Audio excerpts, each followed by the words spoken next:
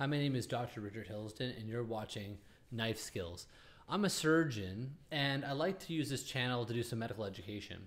And today I want to show you the two balloon experiment. And essentially this represents two areas of the body, one with a larger reservoir and one with a smaller reservoir. You can clearly see that there's two different sizes of balloons here. And intuitive thinking would say, well, the air would flow from the higher pressure balloon into the lower pressure balloon, if that were the case, that the smaller balloon is actually the lower pressure balloon. But in actual fact, the smaller balloon is a larger pressure balloon. Very similar to areas in the body like the colon, for example, where the cecum is larger, it'll be the area of lower pressure.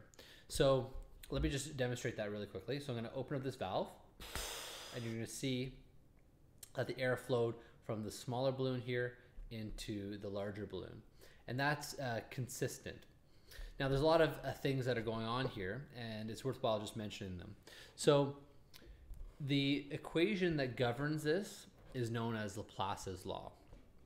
And there's two things happening here. Essentially, Laplace is describing the pressure within the sphere. Now, the relationship between the pressure in the sphere comes from two components. It comes from the stretching of the rubber itself.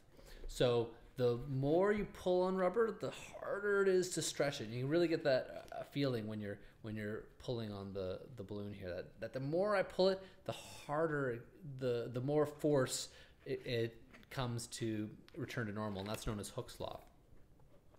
But the amount of area that is changing with the added air is smaller and smaller as the radius of the balloon expands. So the actual pressure in the sphere is a function of both the material stretch of the balloon itself. It really comes from the material stretch. So it's a function of the actual tension of the material itself and the radius of the balloon. The same thing happens in the colon or other areas of the body that act as a reservoir.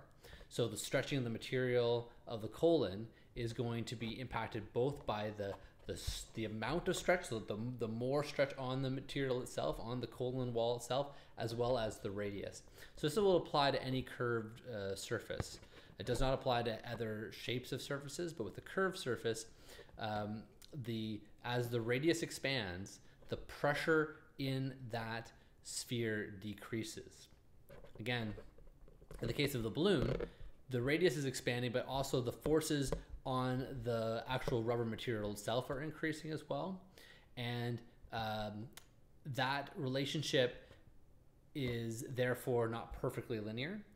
Same thing with the colon or other parts of the body. There's two things happening. There's a change in pressure that's related to the radius. That's described by Laplace's law, as well as the forces pushing back on it from the change in stretch of the rubber, which is described by Hooke's law.